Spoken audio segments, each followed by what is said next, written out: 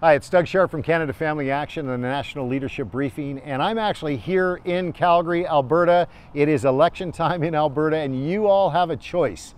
You have a choice between, and there are clear choices. You have a choice between a UCP, United Conservative Party government, or a Rachel Notley-led NDP government. And so I'm here because in the province today for various reasons. I'm walking my neighborhood here. This is a school that I went to school at for high school. My elementary school's over there. My house is just over across a couple of streets. I care about this province, so I want to encourage you to make the right choice. And the way I'm going to help you do that is I'm going to give you a little insight into what we in British Columbia, because now I live in British Columbia, what we're experiencing under an NDP-led government there. So in British Columbia, we have an NDP government, so I have a lot of experience with that. So let me tell you what your future holds if you vote an NDP government here in Alberta. First of all, I want to give you an example of a piece of legislation that was passed in our legislature just a couple of months ago. It's Bill C-36. Now, this is a NDP introduced bill. Adrian Dix is our health minister, and of course, you know Bonnie Henry. I'm sure you've heard of Bonnie Henry. She's one of the health officials in our province, and you might remember in Alberta, you had somebody here called Dina Henshaw. Well, Dina actually, when she got fired from Alberta, she ended up getting hired by our NDP government over in British Columbia. And what they did was they passed this bill, Bill C-36, which is the Health Professions and Occupations Act. And in this piece of legislation, I'm going to tell you what's in it because, again, if you get an NDP government, if you elect an NDP government here in Alberta, I am almost certain that you're going to see a very similar, if not identical, bill passed in your home province of Alberta. So let's see what the NDP government in British Columbia passed and imposed on us. First of all, now, with this bill, I'm going to reiterate here, college advisory boards, which you have one also here in Alberta, you have a college advisory board for doctors, will now consist of government appointees as opposed to doctors. Because in each province, you've got a college of physicians and surgeons, and they elect a board, and they kind of administrate and oversee the doctors in the province as a self-governing body. Well, now in our province, where the doctors used to do that, now the College of Physicians and Surgeons will be policed by individuals that are unelected activists and political appointees of the NDP government. Second thing is that the Ministry of Health is now able to seize patient files and storm into a doctor's office without a court order and grab them. So the government officials going into doctors' offices and taking your files out of your doctor's office and seizing them without a court order is now possible in British Columbia. Also, anonymous complaints under the new legislation can be filed and can lead to, that's a complaint from somebody you don't even know who it is. They can file a complaint against a doctor, and that doctor's license can be suspended without any investigation, just simply by receiving an anonymous letter and having a political appointee decide to suspend a doctor's license.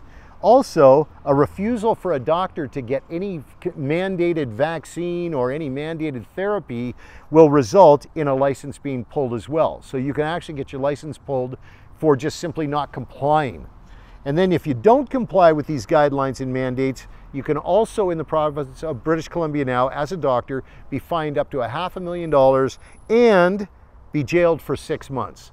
So what's happening in our province is that doctors who are close to retirement or maybe are considering moving to another jurisdiction to practice, they're now leaving the province. They're now retiring early. They're now looking for other jurisdictions to live in because they're living now in a world within their health community that is completely taken over by government. Now, why does this sound so familiar to you and I? Because this is the same playbook that they use on the left, leftists within the NDP and the Liberal governments. They've used the same playbook when they took over the education system a few years ago. They move in, they take over the governing bodies, and then they establish their bureaucrats in oversight and in the legislatures so they can pass laws to determine what it is they need to do to take control. But here's the worst thing about our province now and the health authority and the power that the government has, is that our provincial health officers will now be legally allowed to adopt regulation codes from foreign countries without notice, justification, consultation, voting, or oversight. So you can actually adopt a regulation code from the WHO, the World Health Organization, and you can adopt it in our province of British Columbia under this NDP government that is actually something that doesn't have to be voted on the legislature, and it can be a completely abstract, unknown thing to the voters. They can just implement it without any voter oversight. And if you're taking a look at the World Health Organization and the World Health Assembly that just took place in Geneva, you know that's a dangerous thing. So I guess what I'm saying is that you got a choice in front of you: more government or less government. Conservative governments typically get out of the way, whereas left-leaning governments like Liberal and NDP, they typically take over. So you decide what kind of world you want to live in. But I tell you, the world I grew up in, my world as a young man, as a young boy when I was growing up here, it was all about opportunity, and it was all about capitalizing on an open road in front of you and just running as fast as you can run. That's what's at risk now with this NDP election and this Conservative election in the province of Alberta. So I encourage you, get out and vote, but vote smart, vote Conservative in this particular election for sure.